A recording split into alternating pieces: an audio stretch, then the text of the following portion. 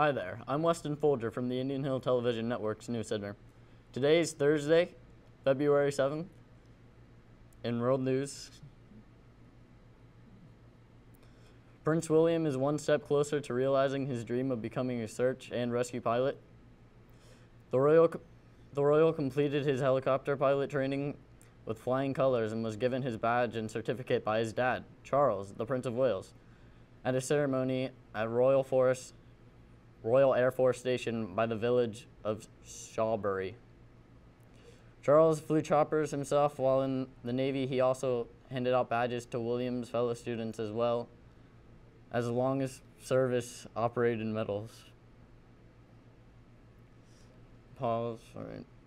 Now in sports.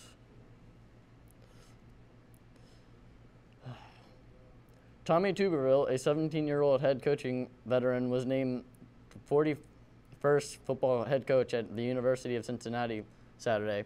Tuberville, widely regarded as one of the top coaches and recruits in the collegiate game, comes to Cincinnati after 3 years at Texas Tech.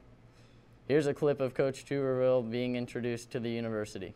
As an ono, wit, board members, cheerleaders, band, students, alumni, and fans, Bearcat Nation,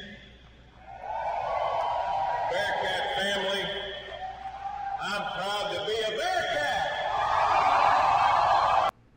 Now in movies. Marvel's Iron Man 3 pits brash but brilliant industrial Tony Stark, Iron Man, against an enemy Mandarin who reaches no bounds. When Stark finds his personal world destroyed at his enemy's hands, he embarks on a harrowing quest to find those responsible. Check out this short trailer of the movie.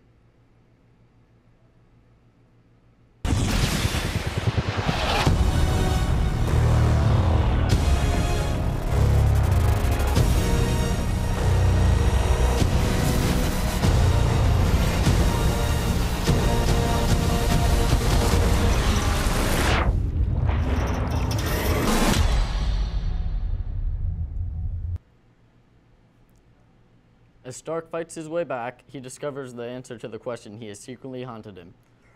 Does the man make the suit, or does the suit make the man? This movie is scheduled to be released on May 3rd, 2013.